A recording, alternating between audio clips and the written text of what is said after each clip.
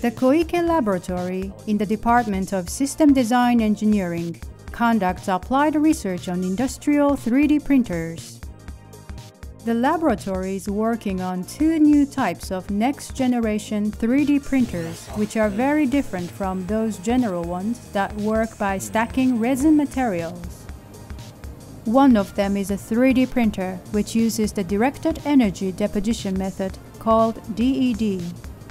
非常に高出力なレーザーを使うことができるということで、飛行機の部品だったりだとか巨大なものを作るのに向いているということになります。また既存の部品が破損してしまったなんていう時にも修理工程に使うことができる、コーティングができるなど様々なメリットが見出せるということで、現在も非常に研究されている方式ということになります。This is the printing device that uses DED. 飛行機の部品とかロケットの部品を作ろうと思ったらこの製品サイズになってしまいます。中の方を見ていただければ、ここの母材の上に金属の粉末とレーザーの照射同時に行うことによって徐々に上に金属部品を積み重ねていくというような造形方式です。極めて大きな部品を高効率に作る、しかも金属で作れるなんていうあたりで向いているプロセスが DD ということになります。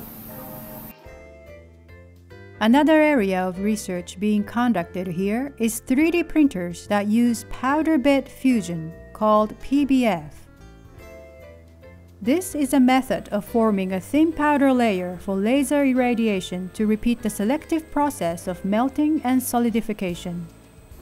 これは逆にレーザーの出力が弱くなっている分、非常にレーザーのスポットを絞り込んで微細構造を容易に作ることができるような方式になっています。一般的には飛行機などとはまた違った分野ということで、例えば医療産業、人工骨であったりだとか、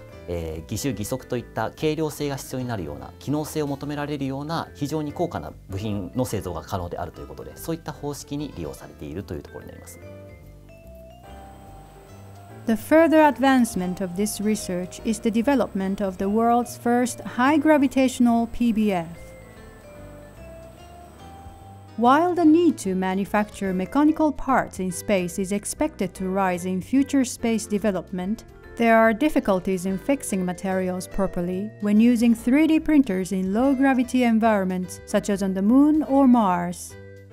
To solve this problem, further research is being conducted in order to develop high gravitational 3D printers that can be used in low-gravity environments. こちらにある装置が高重力場で 3D プリンティングを行う世界で初めての装置ということになります。このように回転テーブル上に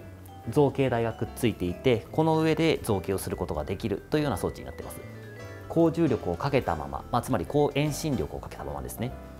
溶融凝固プロセスを金属に対して実行することができるという形で発明した装置になります。削り出すのではなくて、金属の粉末からこのものを作り出していくという、そのプラスの加工にすごく興味を持ってこのテーマを選びました。これからどんどん普及していくっていうものの技術を発展に貢献したいなと思いました。再生医療で使われているような細胞を癒着させるためのチップデバイスっていうのは 3D の非常に複雑な構造を作りたいものっていうのがあるんですね。そういった再生医療で新しい自分の細胞を使って臓器を作るであるだとか、あとはもう光の波長レベルの、数百ナノメーターっていう単位で造形物を作ると構造で色を見せることができる、ある光の波長に対して、構造的に色を実現したりだとか、あと負の屈折活動を持ったりであるだとか、そういうような今までにありえない光学マテリアルも作ることができるなんていうふうにさまざまな夢が広がっております。With a focus on the technological development of metal 3D printers, the Koike laboratory is making a great effort every day to contribute to the creation of the next generation manufacturing industry.